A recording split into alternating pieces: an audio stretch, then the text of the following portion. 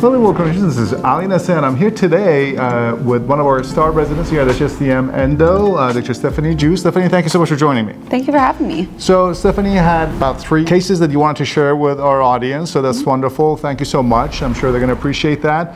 So let's see what you have, and let's get into it right away. So the first patient was a 44-year-old male. He presented just saying that his back teeth were falling apart, not having any pain. Ended up doing 2 root canals on 14 and 31. So this was on 31 and then also on number 14 here. And then there also was a tooth that ended up needing a retreat. So the tooth had previously been treated. The patient didn't know if it was by an endodontist or a general dentist some number of years ago. And there was a missed root. So it was pteromalaris extra root on a lower first molar. So when we did the testing, the diagnosis was previously treated with symptomatic apical periodontitis. So the treatment plan was to do the non-surgical retreatment. So while we were doing the retreatment, we were removing some gutta percha, and we were using the F3 to remove the gutta percha, and a piece of it had fractured off in the canal. So we were actually able to retrieve it with the help of Dr. Nasseh by using lots of ultrasonics and vibrating it to make sure that it was really loose.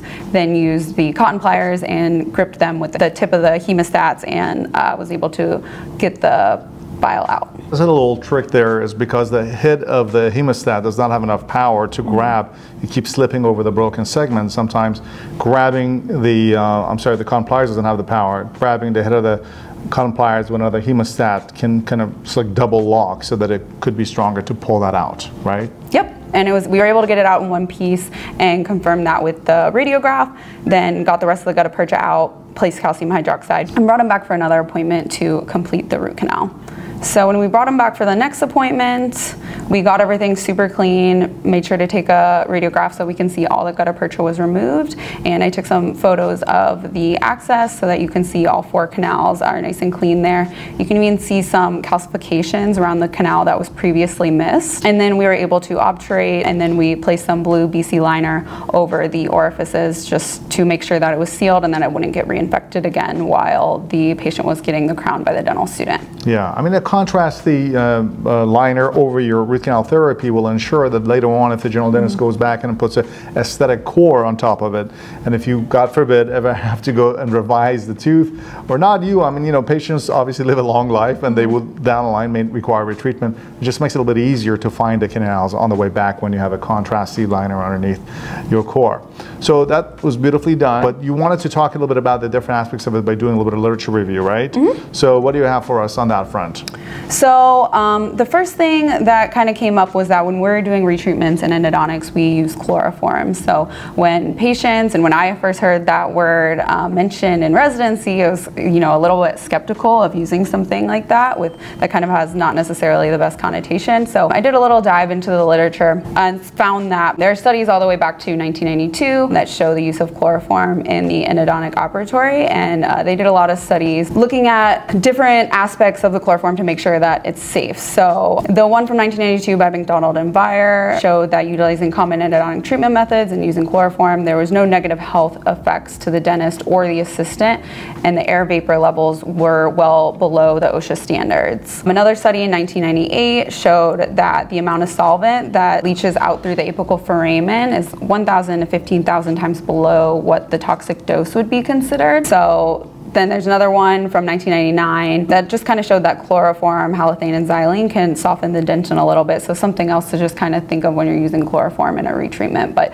all of these kind of show that it really is a safe material to use during a retreatment. So that's very important because obviously safety is important for ourselves, our staff, as well as the patient. So chloroform is an incredibly helpful solvent when it comes to revision because it can dissolve gutta percha as a lipid solvent very easily. So McDonald's study really assures us that it's safe for everyone.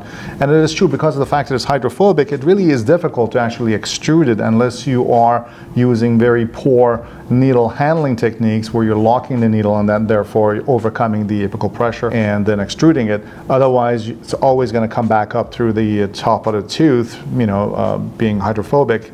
And so it's, yeah, it's very important. The softening of the dentin was actually interesting and surprising. In addition, with the use of your chelating agents, if you have to bypass a ledge, maybe it would be helpful. Yeah. You know? something else to consider. Another trick I found also is that, by the way, chloroform is a very strong antimicrobial agent. So my personal theory, and it's nowhere in the literature, and I've discussed that here with you guys in the literature reviews, is that part of the reason why retreatments have such a nice success rate is probably because of chloroform, because it can totally dissolve the biofilm and everything around the area. So despite the fact that we sometimes leave a lot of material after a revision based on the studies, I think the fact that chloroform is disinfected and killed everything is partially helpful. And also it's a non-conductor, so it helps with the apex locator reading as well during your revisions. All right, so what else do you think is interesting about this case? So the other thing was the file breakage. So there's a more recent paper in the IEJ 2022 by Dr. Tarucci, Present Status and Future Directions, Removal of Fractured Instruments, and kind of goes into the two ways that instruments fracture, through cyclic fatigue and torsional fatigue. Cyclic fatigue being repetitive tension and compression cycles when the canal is kind of going through a curve. The other one, torsional fatigue, when the file kind of gets stuck and then continues twisting, so it's kind of binding and then it breaks off. So most fractured instruments are made of nai-tai, so mainly our rotary instruments, with the mean fragment length being around 3 millimeters. Obviously our fragment length that broke off was significantly longer than that. So another study showed that files that have a larger diameter or more taper led to a longer fragment section, which is kind of what you could describe the F3 as. And in my experience, if a fracture on a file occurs high up on the shank, that usually is a manufacturer defect, because the manufacturer defect is present during the grinding of these files, and they could act as like if you take a micro CT of some of these cases, you will see that, or an SEM of these files, you sometimes can see these little tiny bites out of the nai-tai that may have happened during the conventional polishing procedures that could act as a nidus of propagation of cracks during torsional movement of the file. So that's another reason why sometimes electropolishing and things like that will help reduce those defects on the file surface. But if you get a whole file breaking, it could be also due to poor press of the hub onto the shank as well. If it's glued versus pressed properly, those are some of the other errors that can happen as a result of manufacturing.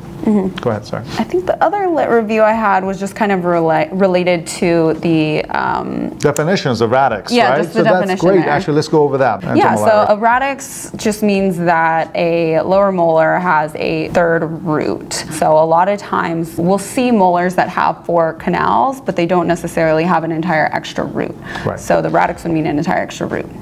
Right, but I mean not generally, so we're counting on the distal primarily, right? Because I mean on the mesials you could have mostly one root that has 2 canals, but sometimes you could have 2 separate roots as well. Definitely. We don't consider those radix, right? Right. So on the distal root, however, as you sometimes can have. So what is the difference between the types of radixes in that area? So there can be basically it can be on the buccal or on the lingual. So if it's occurring on the buccal, then it's going to be a paramolaris, and then if it's occurring on the lingual, it's the enteromolaris. And those are just kind of the terms they use to describe exactly where the extra root is. You get some cool credits when you call, I had a radix entomolaris today. So it's basically a molar with 3 roots, or maybe 4.